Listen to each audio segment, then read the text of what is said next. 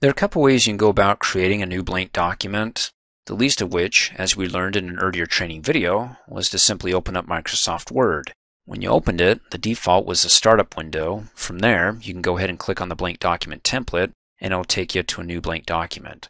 But if you did what I did, I bypassed that by unchecking in the options of Word to start up in the startup screen, in which case it took me right to the blank document here.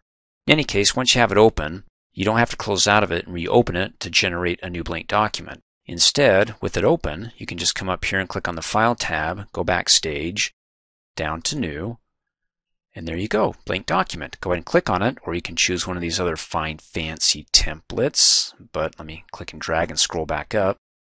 We'll stay with blank document number 2. There you go, document 2. Or you can come down here with Word open, one of its corresponding Word buttons, and right click on it to get the jump list, and come up and left click on the shortcut to Word 2016, and it opens up document 3. And it'll keep doing that, numbering it sequentially, document 4, 5, 6, and so on. But that doesn't matter, because once you save your document, you can go ahead and rename this generic name to something that's pertinent, well, to what you're writing about in the document below. So let me go ahead and close out of these last 2 of the 3 documents we opened by clicking on the X, or I can come down here and right click on the corresponding button. And it's called a button because when you click on it, it acts like a button, that it minimizes document 2 down to the taskbar. When I click on it again, it restores it. So let me go ahead and right click, and in the jump list, left click on Close Window, and we're back to our first document, document 1. Now notice that the cursor is flashing not in the upper left-hand corner, but just over and down. About how far? Well, if you look at your rulers here, the horizontal and vertical, okay, if you can't see them, let's come up here and click on the View tab, go to the Show Group, and check Ruler. If I uncheck it, they disappear. Check it, they reappear. And you'll notice that you have your shaded area and the white. The shaded area are your margins or non-working areas. So if you go from 1 over to 0, that's where the cursor's at. So I can't work in that part of the document because that's my left margin. And then as far as vertically, we go from 1 down to 0, that's 1 inch, so I can't work from that point down within the document. And you can see over to the right, I've got my right margin, it's 1 inch from 6.5 to 7.5. When I click and drag the scroll bar down to the bottom, I've got my bottom shaded area, the margin from 9 to 10. So top, bottom, left, and right, they're all 1 inch margins. So wherever my cursor's at, that's where it's going to be dumping the text into when I start typing. So let's go ahead and type in the name of my company, Dreamforce LLC. And then when I want to get to the next line to type in something like a new thought, or in this case, our slogan, which comes after our company name, hit enter. And you'll notice that when I hit enter, it takes it down about 1.5 lines. It's not single spacing, it's 1.5 spacing. And that's the default for every new document that I create. But I can change the defaults, and I can show you how you can do that in a later training video. But let's go on with what we've got here. And we'll type in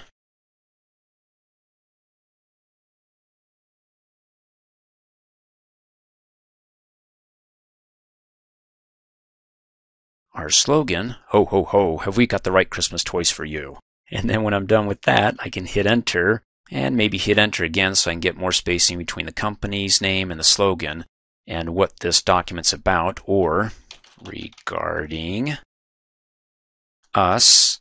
And if you make a mistake and you're like, oops, I didn't mean regarding, it's supposed to be about us, then you can go ahead and, well, as you can see when I move my mouse around, you get that uppercase I. It's called the I-beam. Wherever you place that, like if I click at the beginning in front of the R, that's where the cursor goes. So from there, I can hit the delete key because it deletes everything to the right-hand side of the flashing cursor, or if I want to delete everything that's behind it, then I can go ahead and click after the G and hit the backspace key on the keyboard. And then go ahead and start typing wherever the cursor's at. And you'll notice that it adds the text, but also pushes everything to the right side of the cursor over to make way for the new characters here, or letters. And then I can go ahead and click after it, hit enter again. And in fact, if I want to be able to jump right down to, like, let's say the 3 inch on the vertical ruler, I can't click there because it won't take me. And the reason being is because I don't have any available lines. How do I get available lines? Well, every time you hit the enter key, it creates that line. so it's open now. So if I come back up here, I can click there because I already hit enter and it opened up that line. And in fact, to get more technically accurate, let me come up here on the Home tab, go to the paragraph group, and click on Show Hide Codes. And it reveals all the codes within the document. For example, every time you hit the spacebar, it adds a little dot when I turn on the Show Codes. And for every time I hit the Enter key, it adds a paragraph marker, or what I referred to as a line that I could place the cursor in. So if I want to get down here and type in something about down at the 3-inch vertical ruler mark, then I have to go ahead and hit enter quite a few times to get down there, don't I? And I can hit the backspace key to go back up, and it gets rid of the paragraph markers, so I can't go back down there unless I hit enter again to open up those paragraphs or lines. Now they're known as paragraphs here, not what we learned in the English class where 2 or 3 sentences make up a paragraph, but according to Microsoft Word, every time you hit the enter key, that's going to generate a new paragraph. So how many paragraphs do I have in my document? Let's go ahead and count them up. 1, 2, 3, 4, 5 paragraph markers, so 5 paragraphs. And that helps me to identify how much spacing I have in between these paragraphs, what the default is, because if I turn them off, I may have 1 or 2, and if I'm trying to click here and I can't click in between the H and the paragraph marker, that's because I only have 1 paragraph and it's 1.5 spacing. We'll go over that a little bit more in detail, but that's one way to help us out to show the codes to find out where we can place our cursor and how many paragraphs and what constitutes a paragraph. And more importantly, later on when it comes to formatting, like entire paragraphs, where it has maybe 10, 20, 30 sentences or more, again, depending upon if you just have one code here, you can format the entire paragraph and change the alignments in a single click. But I digress. Let's keep it simple. So we've got our spaces here. If I come up and click in between Dreamforce and I have 1 space and I hit the space bar, now I've got 2 dots, 2 spaces, and I can add quite a few more. And instead of hitting the backspace key, I can come up here on the quick access toolbar and say that I want to undo it. Click on the undo button and I'm back to where I started with just 1 space. Now that's also important because with some of the font types, if you change it, like from Calibri, and the font looks a little bit tight together so it doesn't look like there's a space in between some words, then you can go ahead and turn on your Show Hide Codes to see if you actually have a little space there. And by the way, the default font for every new document that I create in Word, if I come up here on the Home tab to the font group, it's going to be Calibri. I can go ahead and change that and update, well, whatever I want to from Calibri to maybe Times New Roman, Arial, and even change the font size. But if I want it a different font size for every new document, like always to be 12, I'll show you how you can change the defaults for that in a later training video. But again, trying to keep it simple here as I introduce this to you, and this becomes a little bit annoying. If you don't want to see the codes, of course you can go ahead and turn them off. And that way, if you're not used to it, you don't get confused with what you actually type versus what's a code. In any case, let's go ahead and move on. Let's go down to where I can click. I got a paragraph marker there, so it allows me to put the cursor there. And let's see what happens when I type in 3 or 4 sentences, that when it gets over to the far right-hand side where it hits the right margin at 6.5, what Word's going to do to those sentences, instead of cutting it off, it'll actually wrap it around. That is, if I don't hit the Enter key on the keyboard when I get to the end. It'll do what's called a word wrap. So that way it doesn't generate a new paragraph when I get to the end by me hitting the Enter key, but once I hit it, it'll automatically say, okay, we got too much, it can't fit on this line. Let's go ahead and put that onto the next line. For example, now you can see I've got to the end here, or close to the margin, that if I type in anything else, it's close enough that it's going to wrap it around, as opposed to me going at the end saying, well, I'm at the end, let me go ahead and hit Enter to get to the next line. So let me go ahead and type in the next word, which is going to be toys, T-O-Y, and automatically, without hitting the Enter key, it sees that it has no more space at the end when it hits the right margin and puts it on the next line. So let's go ahead and finish typing. And I'm getting to the end here, so I got my next sentence and type in my name, Kurt, wraps it around without me hitting the Enter key.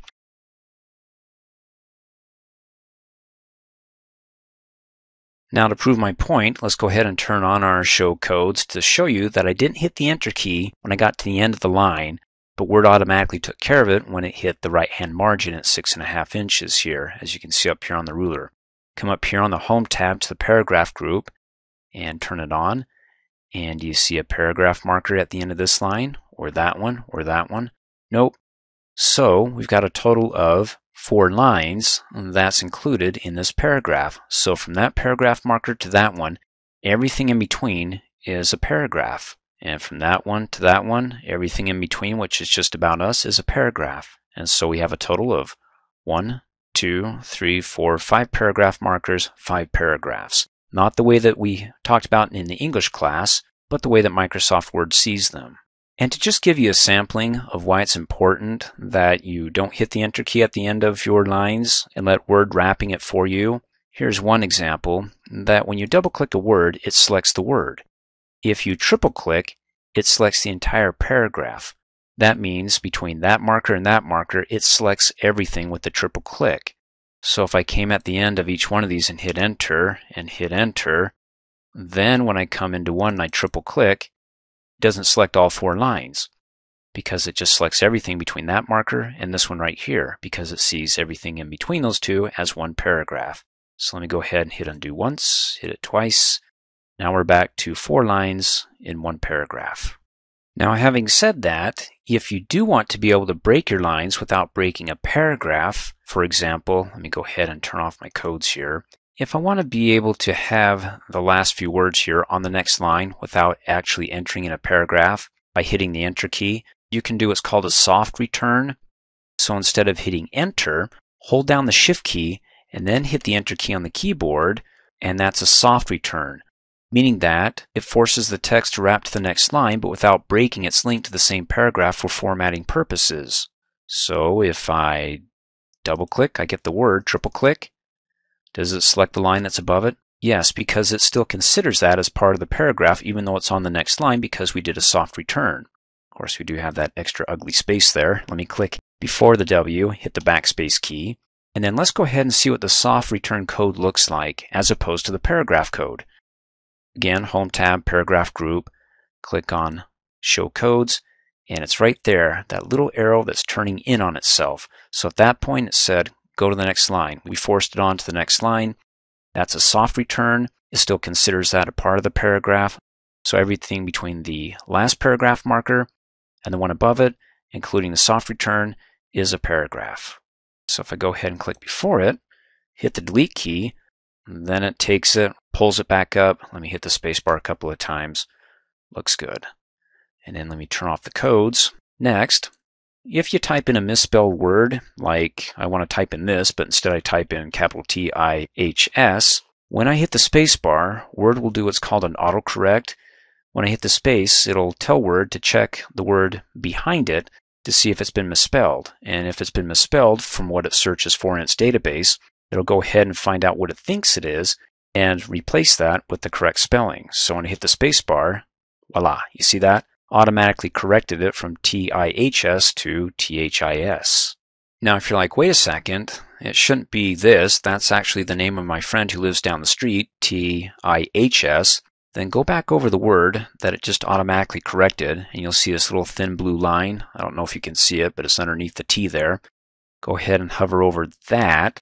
Then you get the Autocorrect Options Smart tag that you can go ahead and click on its corresponding drop-down arrow, and you can say, all right, let's change it back to TIHS, or stop automatically correcting TIHS to THIS, or you can actually look at the Autocorrect Options. When you click on it, opens up a new window, and when you type in TIHS, it says down below, anytime you type this in, it'll replace that with what's within this column, and it's THIS. And we'll talk about this in a later training video, how you can customize this and say, okay, look, let me delete it. Let me go ahead and put something else in its place. Let me click cancel and leave that for a different training video. But to keep it simple for this one, it's enough to just go ahead and hover over that blue line, click on it, say change it back, or stop automatically doing this, and then go ahead and continue on typing. And what's hard to miss is this red squiggly line, because according to Word, this is not spelled correctly. So that's its misspelling indicator. We'll talk about that more in a later training video. In any case, let's go ahead and come up here and hit undo so it can go back to THIS, or I can go ahead and delete it and retype it in again. Oh, and one last thought. If this is something that you don't want to have it misspelled and see red squiggly lines every single time, you can add it to the Word 2016 dictionary, but that's another training video. So let's go ahead and finish our thought here and look forward to those other training videos to get more details about working with our documents. And say, once we're finished, we like our document, you want to make sure you save it. So watch the next training video, because otherwise, if something happens to your computer, you may lose your work.